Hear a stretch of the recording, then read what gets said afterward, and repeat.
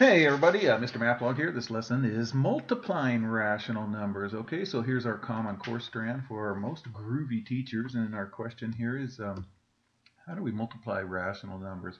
Remember, rational numbers are fractions or decimals or even integers. The decimals have to be terminating, which means they stop, or repeating decimals like 0.27272727 and so on. So anyway, this is the rules for multiplying numbers that have different signs. So whether you have a positive times a negative, the answer is going to be negative. If you have a negative times a positive, the answer is negative. So if they have different signs, then the product is always negative.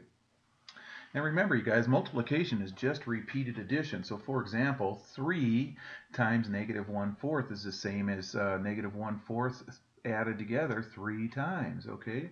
So negative 1/4 plus negative 1/4 plus negative 1/4, let's add them. Negative 1/4 plus this is negative 2/4 plus this is negative 3/4. So we get negative 3/4 when we do that. So multiplication is just a form of addition. So Gina hiked down a canyon and stopped each time she descended 1/2 of a mile to rest.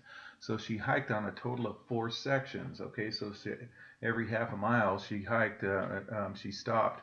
So she stopped 4 times. So what's her overall change in elevation? Okay, so let's see, down a canyon. Okay, so she's descending 1/2 of a mile. So we're going to use negative numbers to represent the descending part, and we're just looking for 4 times negative 1/2. So all we're going to do is start at 0 and move 1/2 units to the left 4 times. Okay, so here's 1, here's 2, here's 3, here's 4. That takes us to negative 2.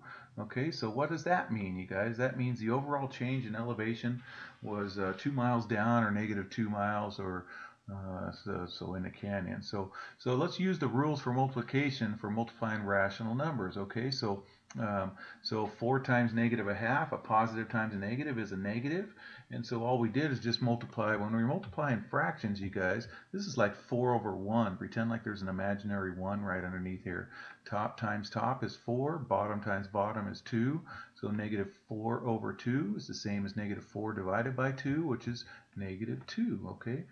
All right, so use the number line to find 2 times negative 3.5. Or how about this? 2 groups of negative 3.5. So if we start at 0 and go 3.5 units to the left 2 times, that would take us to where we're going.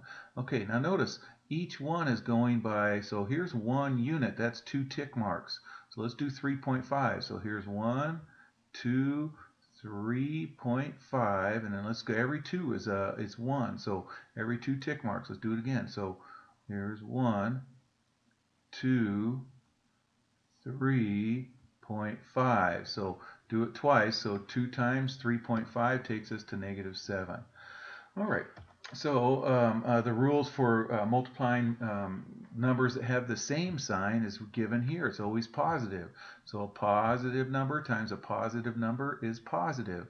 A negative times a negative is also positive. Okay, so if they have the same signs, the product is positive. If they have different signs, the product is negative. So we can also use a number line to find the product of rational numbers that have the same sign. So this book loves number lines, which is cool. It's a nice visual way to show you this. So anyway, so multiply negative 2 times negative 3.5. So to show this on a number line, let's first multiply 2 times negative 3.5. Well, we did that earlier. So we started at 0, moved 3.5 units to the left. It took us to negative 7. That's 2 times negative 3.5, okay? So again, that is 2 times negative 3.5, all right? So that's what this says right here. The result is negative 7. That shows 2 groups of negative 3.5 equals 7. So negative 2 groups of negative 3.5 must equal the opposite of 7. So on that number line, if we just go all the way over to the other side of 0, that's what it is. It's going to be 7 right there. Okay, so negative 2 times negative 3.5 is negative 7. So if we did a negative times negative, that's always a positive. So when it says check using the rules for multiplication, That's how we check that guy, something like that, okay? But if they give you number lines, then just you pacify your teachers and plot them out on a number line. It just helps you guys visually see that multiplication is just a form of addition. All right, find negative 3 times negative 1.25. I'm going to first find 3 times negative 1.25 by moving 1.25 to the left 3 times. All right, let's look at these guys over here. So we'll start here. All right, every 2 tick marks is 1, so every 1 tick mark is a half. So every half of a tick mark is 0.25. Okay, so negative 1.25 is going to be 2 plus a half of a tick mark right there. Okay, so right there, I think. Okay, and then let's do that again. So that's 1 time. So negative 1.25 is going to go, we're going to go to the left again. Let me just do that right there. Okay, so there it is right there. 3 times. Okay, now what's that take us to? That looks like it takes us to, here's negative 3.5 right here. So this is going to be negative 3.75 right there. Okay, so that's what 3 times negative 1.25 is. So negative 3 times negative 1.25 is going to be over here at positive 3.75. Okay, so that's what that says right there. So it's positive 3.75. Remember, negative times a negative is a positive. Okay. So if you multiply 3 or more rational numbers, you can use a pattern to find the sign of the product. So here's an example.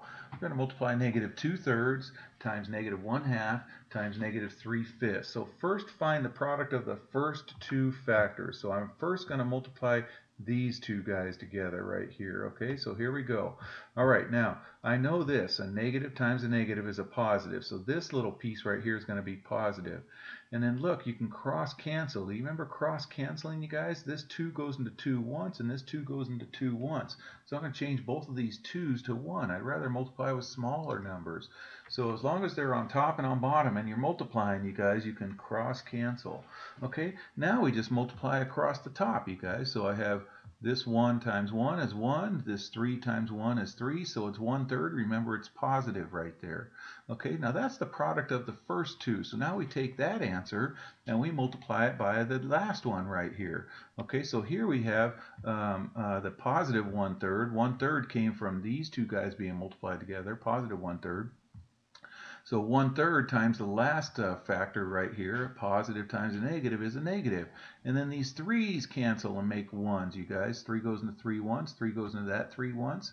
Okay, and then we're left with, again, remember it's negative, so it's going to be negative equals some negative fraction, 1 times 1 over 1 times 5. So negative 1/5 right there. Okay, so the product of all of those 3 fractions right there is negative 1/5. All right, so let's see if we can find a rule for this. So we know that the product of 2 negative numbers is positive, and we just found out the product of 3 negative numbers is negative, so we'll write a rule for finding the sign of the product of n negative numbers. Well, do you see a pattern? If n is even, it's positive. If n is odd, how many negatives we have, then it's negative. Okay, so if you see 3 negatives, the answer is negative. If we see 5 negatives, and you're multiplying them, the answer is negative. If we see 6 negatives, the answer is positive. Okay, so anyway, so if you have an even amount of negatives and you're multiplying, positive. If you have an odd amount of negatives and you're multiplying, the answer is negative. Okay, let's do that with these guys right here. All right, so let's go check the signs right here. Okay, so this one has a negative, a negative, a negative, 3 negatives, so this one's going to be negative. I'm just going to write negative over here. This one has 2 negatives, that's even, so this one's positive. This one has just 1 negative, that's odd, so this one's negative. So it's going to go negative, positive, negative, and I'm just putting that just to remember. Okay, now let's just start cross canceling, you guys. Okay, if we can cancel. Can you see these 4's cancel right here? I think I made them blues. Now remember, it's negative, so just don't forget the negatives right here. So I'm going to cancel out those 4's and make them 1's, and then I can cross cancel all the way from this 3 and this 3. So I'm going to cancel those out and make those 1's, and then we're left with, don't forget it's negative, 1 times 1 is 1 times 2 is 2. So 2 on top, 1 times 7 is 7 times 1 is 7. So 2 7's, don't forget, negative 2 7's, okay? All right, this next one's positive. So here I'm going to go ahead and cancel What am I going to cancel? I'm going to cancel this 3 and this 3. I think I'm going to do that first. Did I do that first? I did. Okay. And then, now you can cancel this 2 with this 4, making this 2 1 and this 4 2, but I think it's easier to cancel these 4's right here and make those 1's also. Okay, so we're done canceling. I can't cancel anymore. Now remember, this one's positive. 2 times 1 times 1 is 2. 1 times 1 times 5 is 5. 2/5, positive 2/5, okay? All right, now, let's see. There's things, all kinds of things to cancel. I think I first canceled 3 goes into 3 once. It goes into 9 3 times. Did I do that? Yes, I did. Okay, now, this blue 3 right here can cancel out with this 6. You can cancel the canceled numbers if it'll keep canceling. So I'm going to go ahead and do 3 goes into 6 twice. So this 3 is going to change to 1.